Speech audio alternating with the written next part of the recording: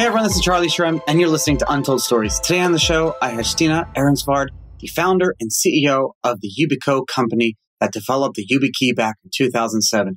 Not only that, but she and her husband also co-authored the standard for two-factor authentication that the world uses today, along with Google. We talk about what the last 12 years look like, how crypto and Bitcoin changed the security game back in 2011. We went through some crazy stuff. And I'm Charlie Shrem. I'll talk to you guys right in a minute. Well, where are you now? So you just flew back from Switzerland? Sweden, you said, sorry. I flew back from Sweden. Where are you? I was born in US by Swedish parents, and then I grew up in Sweden. And Yubico was actually founded in Sweden. Yes. And we have some cool history. My husband and the co-founder, his grandfather, 10 generations back, built a fortress to protect the Sweden against foreign attacks. And he was nobled by the Swedish king because he was the most innovative security technology at the time. So that's our Swedish history. In 2011, we moved to California to continue our mission, protecting people. And, but now it's not protecting a country with a fortress and cannons and walls, but actually, cybersecurity. That's our mission today. For those who don't know, I have Stina here, who's the founder and CEO of Yubikey, Yubico, actually. Yubikey is just one of their products. Sorry, I've been using Yubikey for so long. I didn't even realize there was a company I thought Yubikey was the company. The Yubikey has become like a product like Scotch tape, like one of those products that you just always use. And so I'll give you an example. You have like tape. I don't know, like tape to tape something up, whatever, like masking tape or whatever, right? So there's a company called Scotch Tape that's been making it for so long that now people don't call it tape. They call all brands Scotch Tape, but Scotch Tape is a specific brand of it. You know what I mean? Thank you. That is a compliment. Yes, I think there is a reason for it. We are the inventor behind what the industry term security keys. We were the driver behind the standards that have been implemented by all the leading platforms and browsers. We are the core inventor behind it, and we were also the first reference design. So, but in 2007, people weren't really looking for two-factor authentication. I mean, you had to co-author the standard. Why did you start the company? Was hacking and phishing attempts an issue at the time? Did someone come to you, or did you build this for you? Did you need this product? Yes, I did. Tell me. I mean, there is a story. It's not an untold story, but I'm going to tell it anyway because it is hilarious. This is before we started Yubico. My bank in Sweden, I lived in Sweden at the time, they told me that I would be safe with a username and a password and a software application I downloaded on my computer. And I told my husband, Jacob, who is a former white hat hacker and a security expert, and I asked him, am I supposed to be secure with this? And he said, it would take him one day to write the code that would empty my bank account. Yeah. And I'm very sort of I don't take these kind of information without any action. So I called up the customer service at the bank and I said, I have a friend. I didn't say he was the father of my 3 children. I said, I have a friend who says he can empty my bank account in a day. What are they going to do about that? And they responded, please tell your friend not to do that. Wow. Please tell your friend not to do that. So that's how this company was started. That's the reason why we started. Yes, I had to protect my own bank account. You're sitting at your desk and this is going on and you're saying to yourself, okay, there needs to be a better way to log in to anything, because did you realize that authentication between people to the computers? So that's kind of like the big picture here. You and your husband realized very early on that there eventually will be a need for authenticating a physical person with a digital identity. Yes. And that's that bridge is what you've invented, created, and co-authored. And with Google. And what I really want to understand is how did you see that vision so forward? But I guess you kind of answered in your story when you first started the show of the fortress and the castle. So it's kind of like in your DNA. It's in your blood, right, to protect people. I told about Sweden because I just landed and I'm a little jet lagged still. Yes, Sweden Sweden is a country that has put out a few other standards. We actually put out the standard for the 3-point seatbelt too. And I was inspired when I heard the story about the 3-point seatbelt. It was designed. What's the story? It was 60 years ago when the cars and the highways were just getting out there before, people went, with a horse or whatever they traveled with. And this was the shift for the society at the time. It was the new communication transportation method. It revolutioned the car getting into the society. It revolutioned in some way, not as much as the internet has, but it did 60 years ago. And it was not designed for security, just like the internet. The internet was designed, is it 30 years ago now? And, the brilliant minds behind the internet, they never thought the internet would be designed the way, used the way it is today. It was designed for sharing. And so going back to the seatbelt, the cars were not designed for security either. They were, people put them up and then people drove faster and faster. And then things, it actually, today there are 10 times more cars on the streets, but less fatal accidents because people realized, and the number one guy who mentioned was actually a Swedish inventor at Volvo, in the Swedish car manufacturer. He said, hey, we need a seatbelt for our car, and it has to be super easy. It has to work with one hand. It has to be, ordinary people don't want to be uncomfortable even for a minute. So with that objective, he invented the 3-point seatbelt, and then he did something brave. He went up to the board of Volvo and said, this has to be an open standard. We have to give this to the world. It cannot just be in Volvo cars. It has to be everywhere because this affects all cars, and Volvo can, become a leader in safe cars. And they did, even though they're a small car manufacturer. If you think about Volvo as a brand, they are, associated with safe cars. Volvo is known as that car brand that you can see a Volvo on the street and it's going to start. Like, there's no question. There was a famous joke. There was like a zombie apocalypse. Volvo should make this like a commercial. And all the cars, were all broken as the zombies. But the Volvo still starts. It's still ready to go. Yeah. Anyway, so those are my two inspirations. The bank that said I should tell my security expert friend that he shouldn't hack my account because that was the only answer they had to that problem. And then, reading about how fantastic impact the inventor of the seatbelt had, not just by this is a problem. We have to identify a problem. It's not just a Volvo problem. It's a society problem with cars on the street and people are dying. And, what do we need to do? We need to make it simple. We need to make it a standard. And eventually, the reason why seatbelts are so effective today is not only because they're easy to use, and it is a standard, but actually the governments around the world have realized the problem and put in regulations and requirements for it. And I'm seeing the internet safety and security going exactly the same direction. And I was inspired to be part of that journey. That's why we started Yubico. And when people said a few years ago, Stina, why are you building this company? Why are you giving away most of the things you build, the open standards and open source? And I said, well, because it is important. We are fueled by that mission to help protect the internet for billions of people. And we believe we can build a successful company in parallel. And I am very fortunate and grateful and humble to be able to say, yes, we have been able to do both. How does the Yubikey work?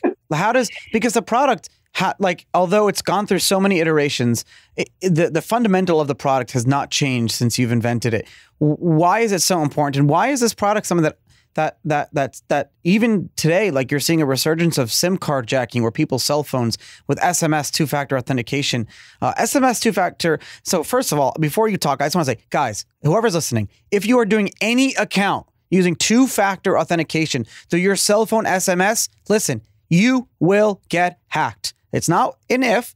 You will get hacked. Stop using SMS two-factor authentication. Stop it. Okay, now it's your turn.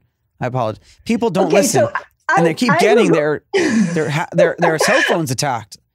Yes. So this is the challenge that Jacob knew about. This is, we started the company 13 years ago. We are, the first 7 years was a slow ride, and now it's really starting to take off. But anything you download on your computer or a phone is vulnerable for attacks. And SMS is vulnerable for the social engineering and phishing in a way that is even more than the apps that you put on the phone or the software certificate you put on the computer that my bank has provided me these 13 years ago. I don't even know what with the software certificates. Yeah. The solutions that were available at the time, and I think I just want to sort of share the problem we tried to solve at the time that was good enough. Actually is still, I wouldn't say the best, but because security keys and the FIDO WebAuthn standard is even more secure, but it is traditional smart cards.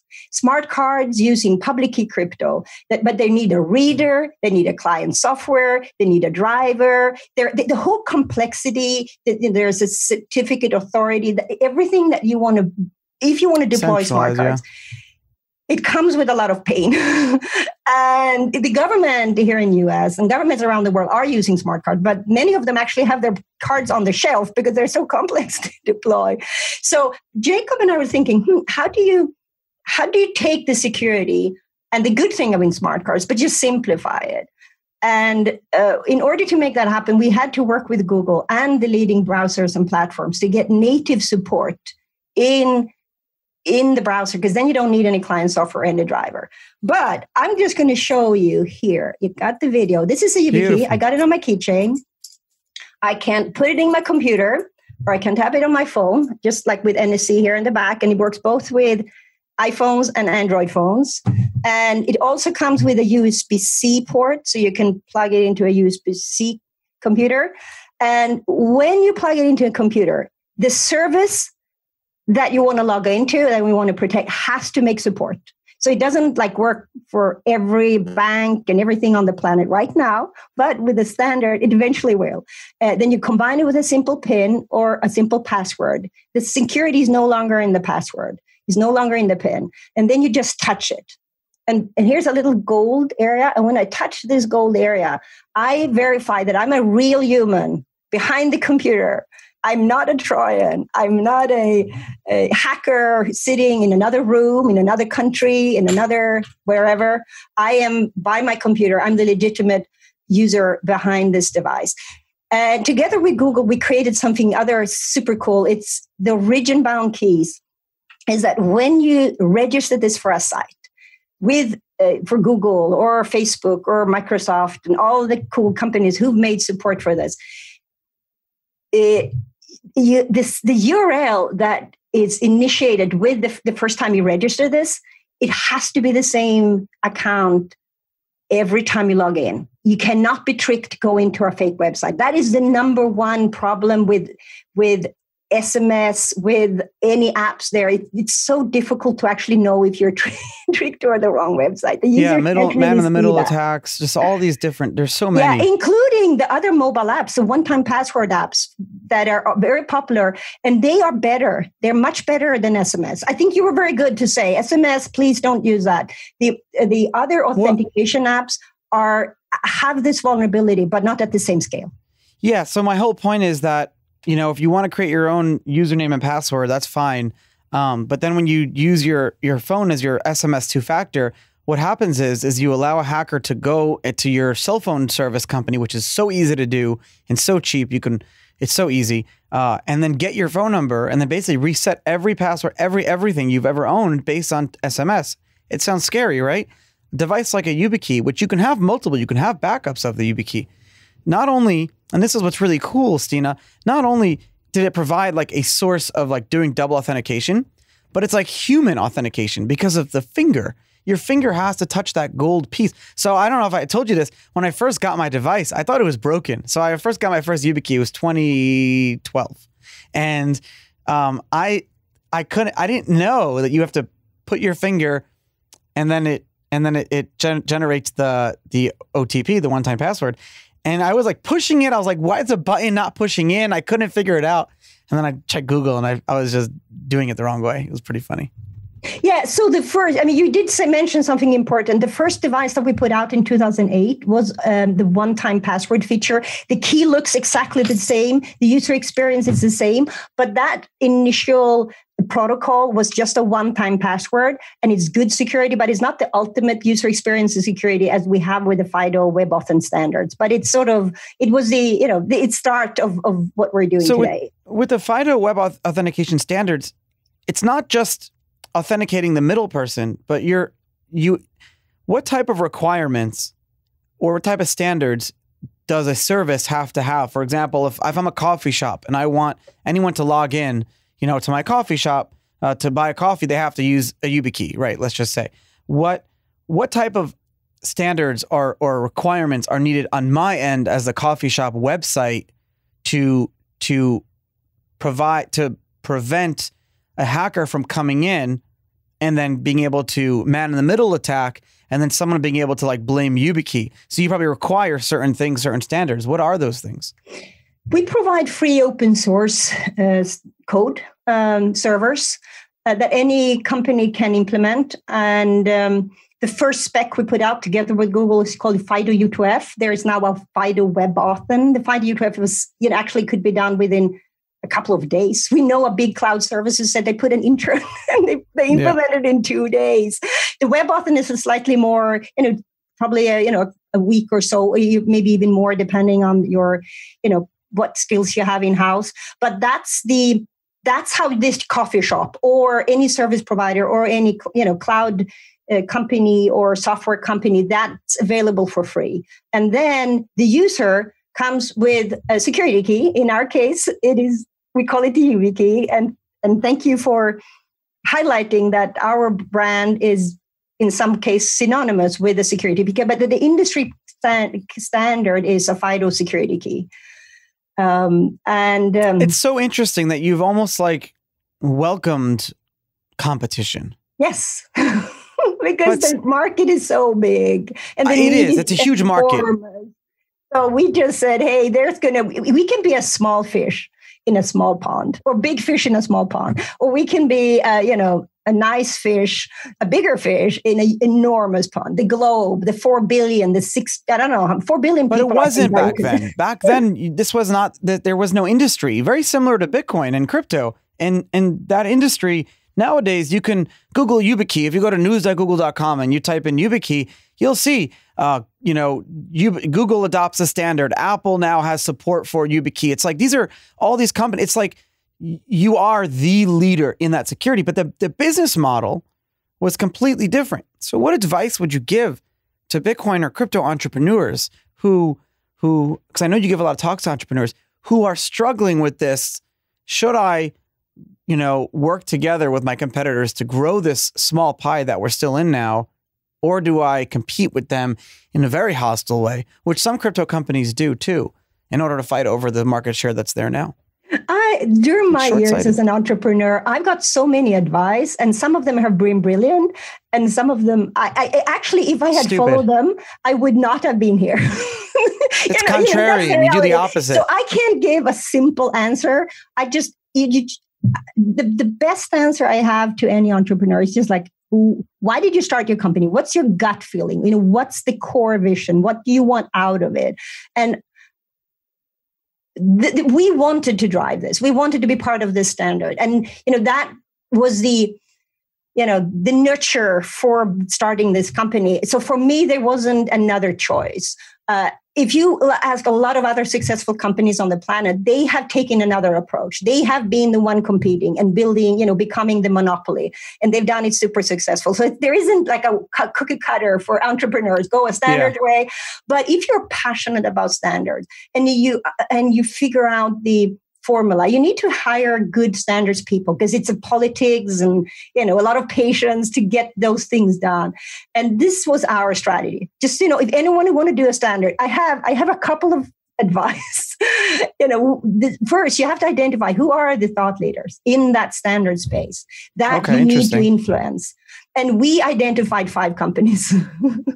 We need to get Google and Microsoft and Facebook and Apple and Amazon. If we can win those five, not just winning them by pushing, but, becoming their friends, understand their needs, working with them, develop and solve their needs, then we can win the world. We don't have to get all the governments or all the banks or all the, because that's sort of the strategy. It was a very, very focused business plan.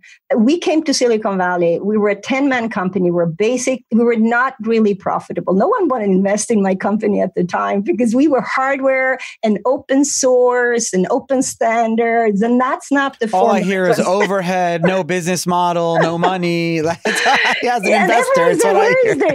The formula for Silicon Valley is software and closed source, recurring revenue. And I was like, I didn't fit into that mold. So a lot of people said, actually came, and when I approached investors, they said, congrats on your success, but you're not going to be that unicorn we would like to invest in. You're going to be a nice company. Okay, come on. This is so cool. This is the new Bitpay card that I have in my hand, and I'm so excited to be finally having the new one that just came out.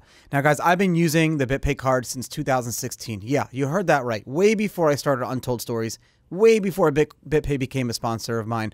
I've been using this card, and it literally became a way for me to have a bank account for many, many years, as a lot of people in crypto need banking, need better banking. The Bitpay card is chock full of the coolest features. It's got contactless pay, better rates and limits, no fees to convert from Bitcoin right onto the card, added in chip security. I mean, it's sexy, it looks good, unlike other cards. It's so easy to get. Just download the Bitpay app on your phone, click the card icon, and you can do it right there. If you use the promo code CharlieJune20, your card is free. Remember, CharlieJune20. It's in the show notes. You can get a free card. So literally, just from listening to my show today, and make sure you actually listen, you could get a free card just by entering that code. So download the Bitpay app, get the coolest card on the market, the best card on the market. I've been using it for over 4 years now. I know there's so many cards out there, but the Bitpay brand is the oldest and longest running Bitcoin company in the world.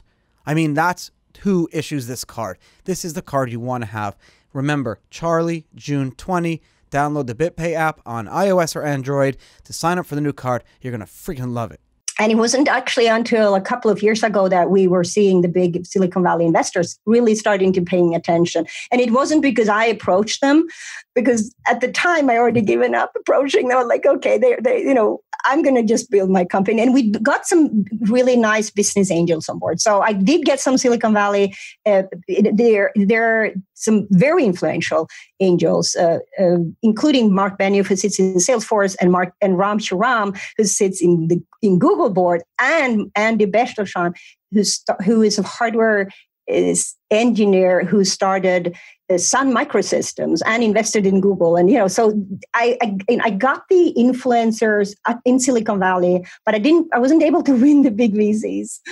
Anyway, we continued to grow. And then I got approached by bigger VCs when they heard about us from CISOs, security professionals at big companies, not only in Silicon Valley, but beyond, who they had approached and said, what are you implementing? What has been effective? What kind of security technology are you in the process of deploying? And I think there was a guy who asked 20 CISO, but 18 of them referred to Yubikeys our other product, the HSM, that's also now a secure cryptocurrency, by the way. It's let's talk about that. Yeah, it's it's called hardware security model. I would love to show you. Okay. It looks like the Yubikey, but it's just this part. It's the same design as a Yubikey Nano. You know the Yubikey Nano? It's it's just this USB part. And it is to protect secret that sits on a server. It's the same hardware, but a completely different software. And it's a much more... How does that work though? So it's more essentially for physical protection. If you keep a private key on a server, this is how does that work? I mean, it's more for physical protection of a server. Someone comes into the data room and steals the server. This is a way to encrypt the sensitive data that sits on a server. So it's not the, you use a YubiKey to log into a service, and this is for protecting the servers. And the hardware security models are out there at banks, Wait, so credit card companies. Those are the data, ones. Yeah. Sorry, I'm trying to understand how this works. So can the data on the server interface with the rest of the world while it's encrypted? So it is, yes.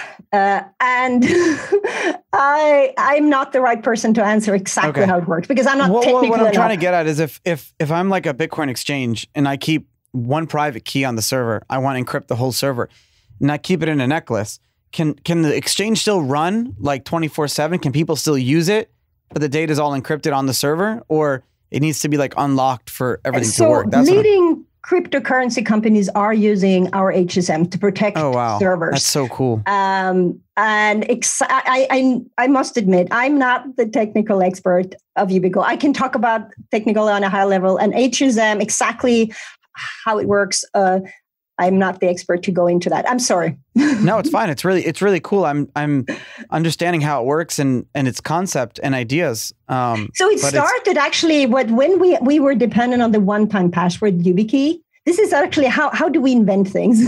we had to buy HSM. It's called hardware security modules, and they're between $10,000-$20,000 each. We had to go, and at the time, this is 10 years ago, we were a tiny company with no real funding, and we could not, and we had 5 because we wanted it to be redundant. So we had these 5 servers across the globe, and we could not afford to buy, that would be $100,000 plus recurring support costs. So Jacob, the brilliant inventor behind a lot of what we have done in Yubico, he just said, we'll build our own HSM. So we took the same hardware and we put in some different backend software, and it's not as advanced as the HSMs that are on the market that are $20,000, but it's far better than a TPM. Or there are other ways to encrypt and secure servers today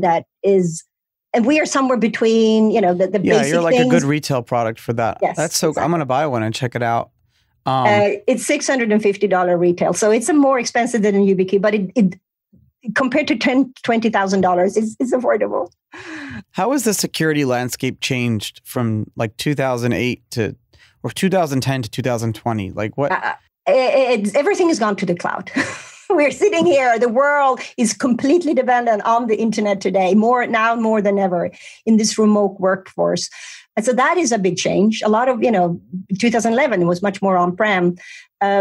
We are also seeing much more built-in security. When you go and get servers from Microsoft or from Google or from Amazon, a lot in AWS or G Suite or Azure, it's built-in security. Before, you had to go and get, a virus protection somewhere, an encryption tool somewhere, and now a lot of unfortunately, because they are very powerful and they're going to continue to be very powerful. These large cloud companies are building in security. You don't really have to think about it the same way that you had to think about it before. And they're doing a very good job. The piece that we are providing is that authentication key that actually the FIDO WebAuthn standards will eventually be built in, and it is already starting to be built into computer and phones. So Google has a Chromebook, for example, that has an inbuilt, FIDO key in it. But it's always going to be better security if it's not tied to a multi-purpose computer or phone. It's always going to be better security if it's not tied to an internet. And you minimize that tech vector to something that is just a little key and it's just done for one simple purpose. It's not done for all the other things a computer and phone is used for. So the answer to your question, yes, everything's going to the cloud. Things are being built in. Standards are evolving because everyone have realized this is a problem. When we were approached by Google in 2010, they actually became our customers. They had a year earlier been hacked by an organization that had ties to a country, to China, and it's called Aurora. So I can be public about this. You can find it on Wikipedia, and you're not only users but also IP had been compromised. And Sergey Brin stepped up and said, "This cannot happen. This is going to be devastating for our brand and our reputation, our future, if we don't step up our security. So they started investing in good security. And at the time, they were actually considering smart cards because it was the best at the time. And we had that, what do you call it, sort of divine intervention, where they had started buying our OTP product. And we knew that that was not the ultimate product. We could not do our ultimate product without working with the cloud companies. So that's the time when I wrote my first business plan and moved to Silicon Valley with, it was only me and Jacob and the rest of the people were back in Sweden. And now we have our 270-man team. Wow. And majority of them are actually in Silicon Valley and in Seattle. In Seattle because of Microsoft and Amazon. So we had to sort of double down on these two places. So you've been traveling lately. Is it kind of like, how's that? Is it kind of normalizing traveling internationally? No, it's really and very different. Pain in the ass. Very different to be in an airport with very little people. And you sit on a plane and they have every second seat is because of the social distance. So you got more space. But you walk in these empty terminals. It's an absurd situation. I mean, the world is challenged, but we are more than ever dependent on the internet. And I feel that the work that we are doing at Yubico, but also with the standards, driving security protection for these billions of remote workers and things that the only thing standing right now is the internet. I mean, everything is sort of, I wouldn't say, a lot of things are very disruptive and not working as well. But the internet is tying us all together. And if we can continue to help being part of that important, critical infrastructure, not only with Yubikeys, but continue to drive the standards. There is an initiative we are looking at, I think is the note of the next discussion. How do you tie a Yubikey to your real identity? Not just, hey, I'm the same guy coming again. This is my computer. This is, How do we solve voting, Stina? How do we solve voting? Can you help me? This is the one problem. If we can solve this, literally everything can change. If every person had a voice and that can actually be tied to that person, you'd see a whole different world that we'd be in today. We are working on that. And I think that's the next sort of cool thing that we can do. And also, you are in the cryptocurrency space. How can we combine the best of blockchain that actually was designed, and the whole vision behind blockchain is very similar to FIDO and WebAuthn and YubiKeys. It's, how do we give trust? How do we distribute trust? So we're not depending on the traditional legacy, big one guy, trust model. But how can we distribute it so more people can do things with each other in a trusted way? And I'll say this with crypto, if you're looking for the answer with crypto and with Bitcoin, there are still inefficiencies and choke points that provide a little bit too much centralization that I'm comfortable with. Now, it's constantly evolving and changing, but if you can go out and build infrastructure and products and hardware that push for further decentralization of crypto, you will have an extremely successful product. Yes. And I think the overall, decentralization of security and decentralization of trust is and identity. Like, I think that you're right. If we can solve that, I hope Yubico can be part of solving it. We will not be able to do that alone because you need to tie that to some kind of other identity service. But where I believe the YubiKey and the WebAuthn standard could be tied. And I also believe that there could be synergies between cryptocurrency and WebAuthn, because the cool thing with WebAuthn is that it's built now directly into platforms and browsers. And that's a very powerful platform. When you get that, it's so much easier. People don't have to download drivers, client software. They don't have to, it just works. When Mt. Gox Bitcoin exchange launched like almost 10 years ago, no one had been using two-factor authentication. I didn't even use it myself for anything. And then the CEO of Mt. Gox emailed all the users and said, hey, you guys should buy these Yubikeys. And then he actually created Mt. Gox branded Yubikeys. Did you know at the time that what this Bitcoin thing was in 2011? You were the CEO, but were you like, did it like make it to your desk what was going on with this Mt. Gox Bitcoin world, that all these Bitcoin people were using these YubiKeys all of a sudden?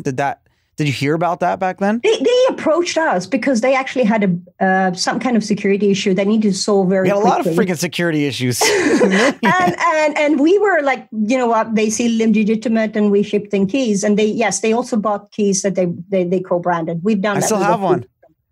Yeah. So I still have one. And honestly, I was like, this seems new and interesting. And but you know, as you say, Bitcoin and cryptocurrencies and you know the whole blockchain technology comes with a lot of promise, and there's a lot of cool things that are being done, but it also have challenges. Just like WebAuth and FIDO is not completely baked. It's it's not working exactly everywhere. The last hurdle we had with WebAuth was actually when Apple made support last December. It was like, wow, you know, like because we've been waiting for that, and before that, the YubiKeys never really. I just saw that, yeah. Yeah, it didn't really work with iPhones, and we couldn't control it. So I think whatever. I'm sure that there will come out something really cool because there's so much innovation and financial resources in the blockchain technology. But I'm not sure, it's going to be exactly what we're seeing today in 5 or 10 years. It's just going to continue to evolve. Yeah. You and your husband have been driven by this company for over like it's almost like 12 years now or 13. I don't know how long. Yes, 13 years. We started in spring 2007, and I couldn't actually have a salary, and I couldn't even employ my husband the first year. It was only me. So now, like, that has driven you guys for so many years, and you've cemented your legacies. You cemented the company's legacies in the history books of the internet. That's a given. So now what? Like, how do you go from there? What keeps driving you? What goal are you setting for yourself, like to wake up in the morning in order to succeed? That is a valid question because I think we have actually succeeded on, a big part of what was the mission. Now I'm super proud to just continue to educate. Talking with you is important. Get this out. Not just say, "Hey, we helped to create a standard." And of course, we had, the help we got from Google and Microsoft. They were actually I would say the leading contributors together with us on making these standards happen. It was, so it's important to say, hey, it wasn't just us. It was a it was a project we did together, and then the input from a lot of other companies. So I would say, I like that term pioneer, because pioneering implies like you were the first in a forest cutting the trees, but there were still a lot of bigger people behind you and with you. So it's a great term, I think. So pioneer is, but yes, but now we need to continue to educate. And that's why I appreciate the opportunity to talk to you. I'm going to educate and entertain to your listeners. If you need good security, don't only get a security key, but ask your bank, ask your government service to make support for FIDO WebAuthn. So it's going to be everywhere. That is sort of the education we need to do. And then we will continue to help innovate and, continue to solve problems. I am excited about the identity part. How can you do trusted identities that are, where people can also have good privacy. And I think about this all the time. The biggest problem I really war game in my head, not war game, but I think about how would you do voting, but the problem is it requires a centralized authority to not just maintain the digital identity, physical identity like bridge, but also the approval process. So who is basically responsible for saying, okay, Charlie, we've accepted your identity. Now this is you. So now when the voting time comes, is it the election commission? And now should that be publicly verifiable? There's a lot of questions that if they're not figured out, then the whole reason to do it is almost moot.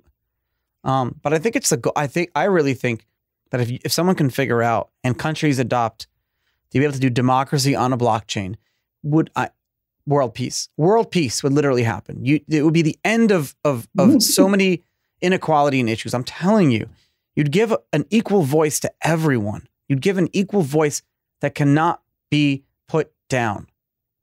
It's I agree. So important. Yeah, I agree.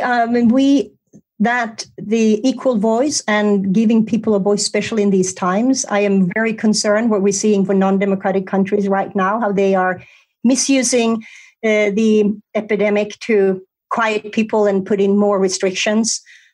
We at Yubico, we are working on trying to solve how we combine this with a privacy-preserving identity. We did put in privacy-preserving features into the FIDO Web Authn spec.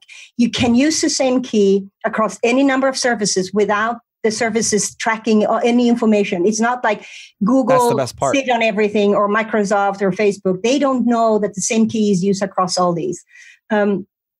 Then we need to figure out how you tie that to your real identity, to your driver license. And we are actually working on a project it's in the early stage, but we are working with a project trying to figure that out. I'm happy to be on the podcast a year from now and please hear more information about it. But my last thing that I really just want to emphasize, we also are working with organization that protect the free open internet and free speech. Because if there is no free speech, there is no security. So after I realized I want to help to protect the internet because it's such an important critical infrastructure for democracy and world peace and whatever. I mean, everything we do on the internet, the whole invention behind internet is the best in mankind. But I'm realizing that all the efforts we put into a secure internet, it has really very little impact if we don't have free speech. If there is no free speech, there is no security. That's reality. You said that so perfectly. And on that note, free speech is one of the most important liberties and freedoms in our world today. I'm a voluntarist, so I believe the world is a voluntary place, but that's another conversation. But so to take a step further, you have people who believe in free speech, but don't believe in the right to privacy. I believe privacy is a basic human right. I'm a very, very fervent believer in that. No. So what do you say to people? No, you have to have, historically, his security and privacy has not been necessarily tied, but we need to continue to have that. In the physical world, we have privacy when we can get a vault in a bank and no one is going to look in our vault. We have privacy in that vault. No one is going to open up and see what we've hid in that vault. So why aren't we allowed to have privacy in the digital world? You tell me that answer. That was going to be my question. Why is it okay to basically oh, sorry, it's in my vault, it's private, I don't want to show you. But if someone wants to see a digital transaction, it's like, if you don't want to give someone that, it's like, what are you hiding? Why is that a double standard? You talk about standards, let's talk about double standards to end off the show. What's going on here? I think, unfortunately, we are in a time where there are a lot of both government and big companies are seeing the benefit of tracking people and collecting data. Data is the new gold. Data is the new gold. And we are all giving it away with all these free services. And we love the free services. We all love Google and Facebook. We love the free services. And then we give away our privacy. Unfortunately, a lot of non-democratic countries, and maybe not, even countries who we believe are democratic, are also misusing that data. And so it is one of the most important challenges for us as a mankind to figure out. And but I think there is enough people who care, and Corona has highlighted a lot of the things that aren't really working in the Western society and in the global as a whole. I'm always looking for the silver lining, and I'm think that during this crisis there are things that initially it will look like, oh, this is going in the wrong direction. But I'm very optimistic about a lot of people finally. I think you're right. Like, hey, we want to solve this. We're not going to just sit down and sit here and let bad things happen. It's the people that are quiet that are the ones building things. So I know people get like disheartened when they're seeing the news and all the it's like. But there are people working on solutions and building. They're just being quiet about it because they're busy building. Yeah. I wanted to ask you, who has better food, California or Sweden? California, no doubt. Really? But I was going to say Sweden. Meatballs. The Swedish meatballs with the lingonberry jams are actually quite good. maybe because in California you still have that farm to tableness. I know, like in Sweden and a lot of places in Europe, where anything you're eating is coming from within a day's drive. Where Florida, like where I am too, I have to go out of my way to do that to get good quality food. The rest of the country, it's impossible to afford good quality food. That's why fast food and obesity, because good quality food is so expensive. Like this bag of freaking vegan granola is $15. Why is a bag of granola vegan granola 15? It's me. But I love Swedish food, and I love how Sweden. I love all of Scandinavian food. I spent like 2 summers in Norway a few years ago when I first got into Bitcoin, and I was freaked out about how the sun never sets in the summer. It's crazy. Yeah, it's so cool. Yeah, it is. And it's coming up now, not this Friday. It's the day of the year where the sun doesn't set. It just touches the horizon and then, it lifts again. And all Swedes are very friendly and open. And there's actually a statistic, there's more babies done that day. Oh my God. A lot of children are born in March, 9 months later. Because thank you so much for coming on the show today. I really appreciate it. And have a great day. Thank you so much. Talk to you later.